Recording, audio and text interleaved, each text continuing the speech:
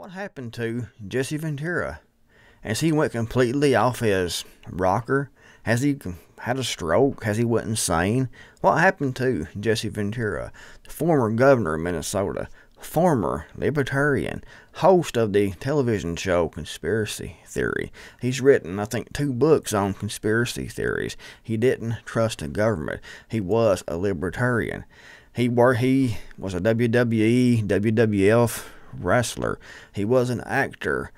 He did all kinds of things in his life. And up until a few years ago, he was pretty decent as far as his political views go. I didn't agree with everything, but overall, he had fairly decent views politically. But now it's obvious that he has completely went insane. What happened to Jesse Ventura? I mean, he was here, and somewhere along the line, he took a complete left turn as far as he could go to the left. In this video here on CNN, this interview he did with CNN, he endorses Kamala Harris for president. And his main reason for endorsing Kamala Harris is that he wants to see a woman president. No policy, no anything, just he wants to see a woman president. He also has said in previous interviews that he was for a ban on firearms. Complete left turn. He also said in this video that he hates Donald Trump. He hates J.D. Vance. He is for Kamala Harris. He thinks that men are solely responsible for women getting pregnant. He's for abortion. I mean, he has taken a complete turn. And you all know that personally, when I look at politicians, when I look at politics, if I see something I don't like, no matter if it is on the Republican side, if it's Donald Trump, if it's on the Democrat side, Harris, whoever, if it's Kennedy, whoever's running for office in local elections, state elections, federal elections, if I don't like it, I will say it. And there are things I don't agree with when it comes to Donald Trump. However, if you take the 2 candidates, you take Harris and you take Donald Trump. Donald Trump is, in my opinion, the lesser of the 2 evils. We know what Harris stands for, and she is completely far left. Trump has opinions I don't like, opinions on the Second Amendment that I don't like, but so does Harris. And hers is just as bad or worse. So Trump is the lesser of 2 evils, in my opinion.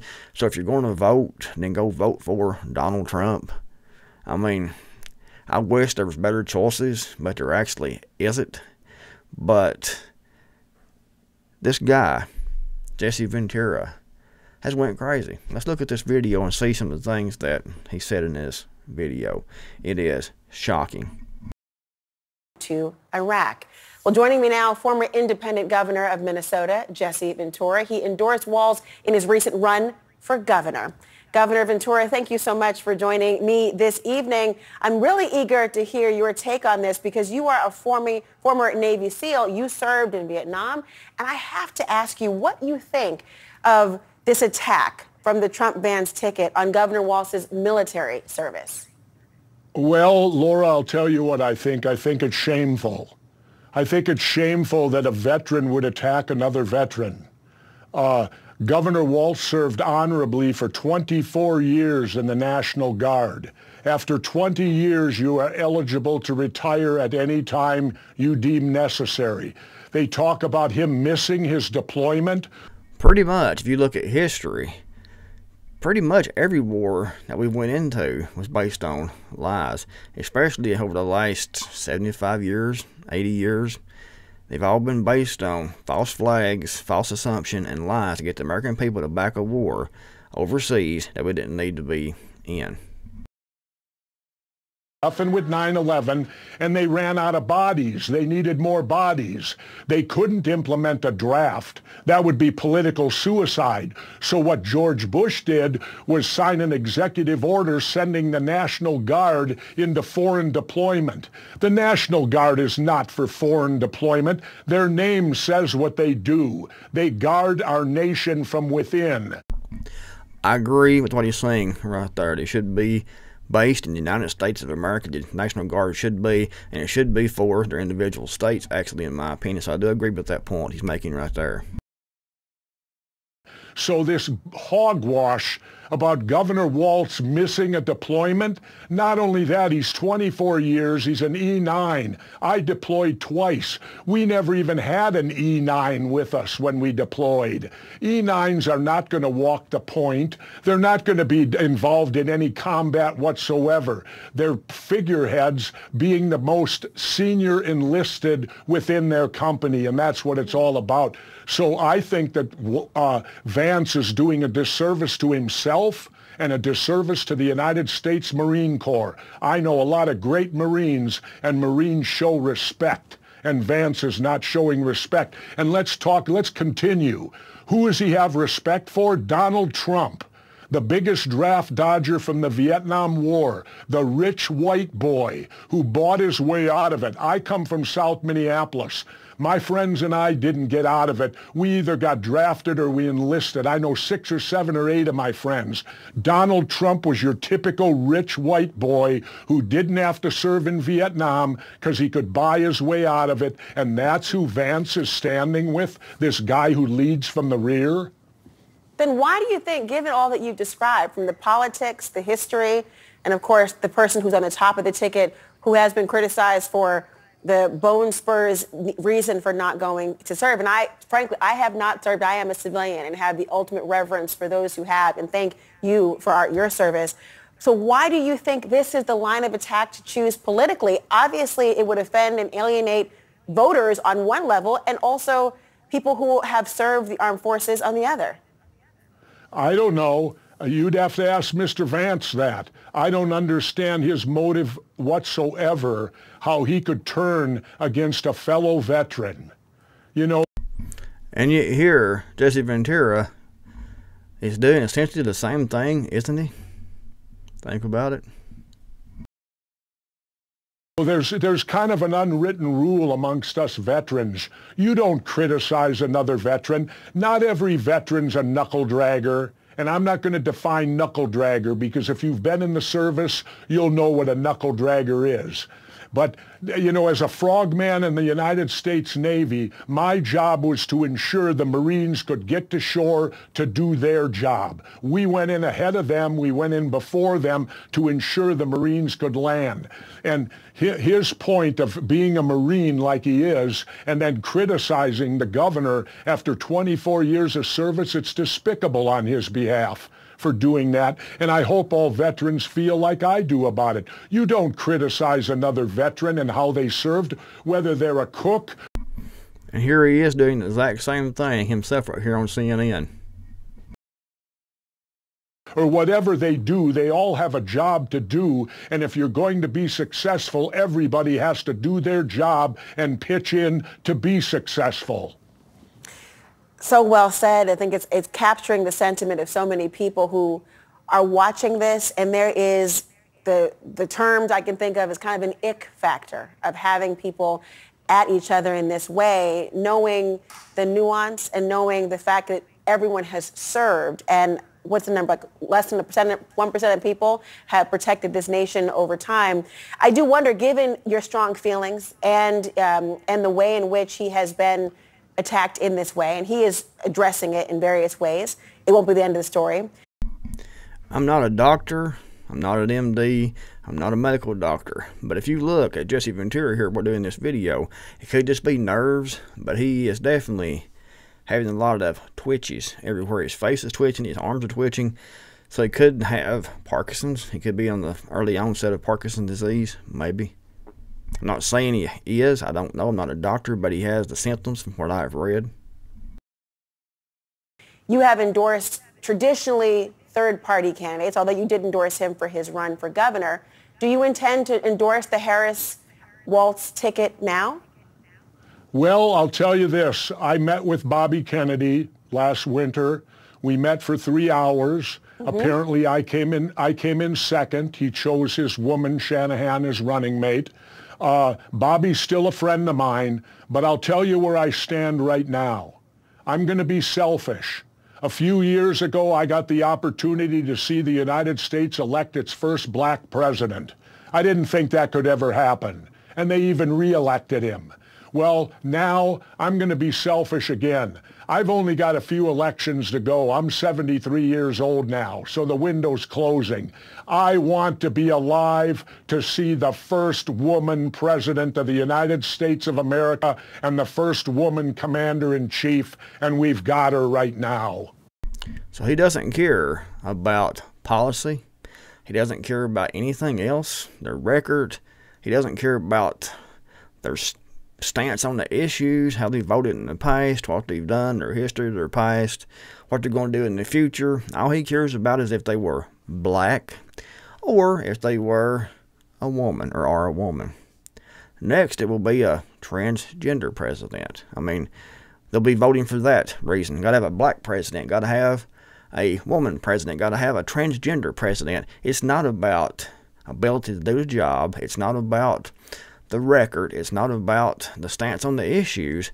Now it boils down to we got to elect a black president. We have to elect a woman president. We have to elect a transgender president. We have to elect an Oriental president or first Muslim president. Oh, we already had that already.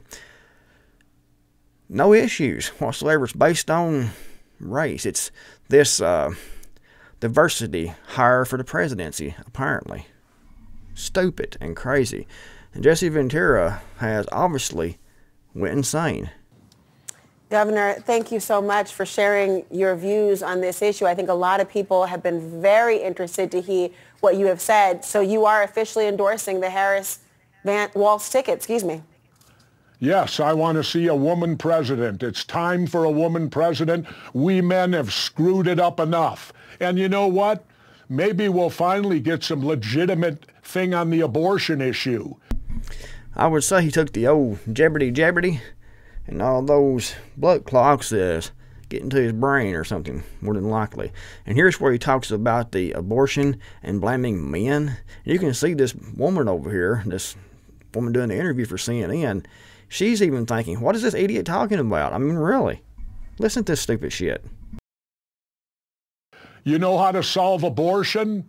Hold men responsible. They're the ones ultimately responsible for all abortions. If you hold men responsible, then you'll see a big change in the abortion rules. What does that mean to hold them responsible?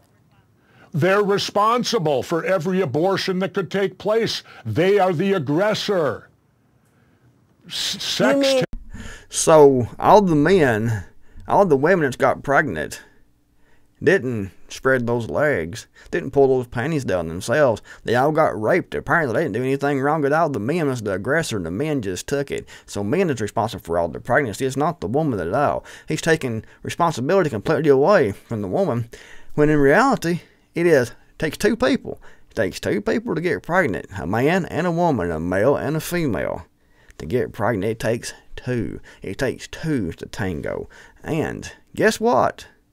The man is responsible, and the woman is also responsible. They are both equally responsible, unless the woman did get raped. That's a possibility, but that very seldom happens as far as when it comes to pregnancy and abortion goes. It does happen, but the vast majority of abortions are carried out by women that got pregnant having consensual sex.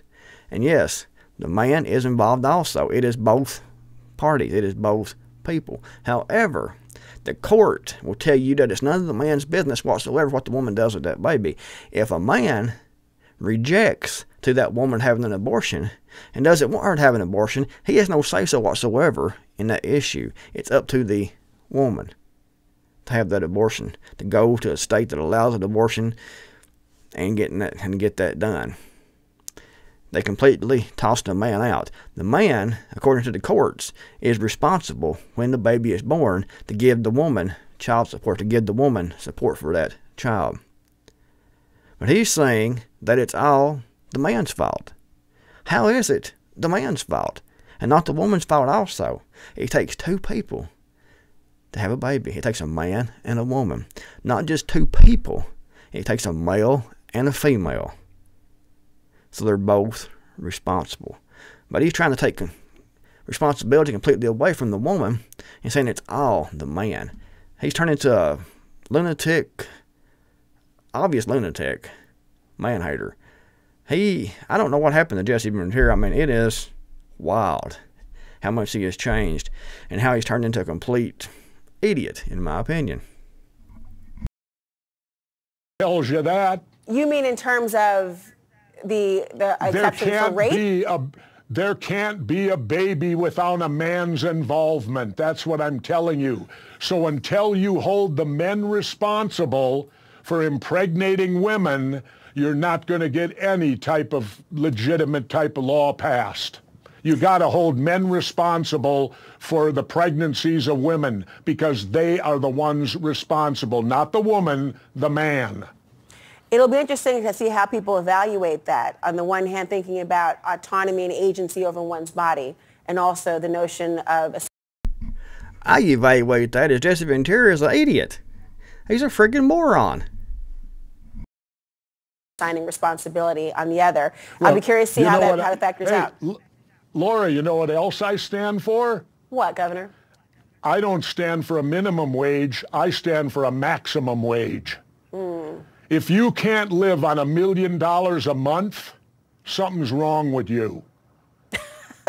Well, I'd like to sign up for the $1 million a month plan. If you make $12 million a year, what would you want for? What would you possibly need? The point I'm making is there shouldn't be any billionaires, and I'll tell you why.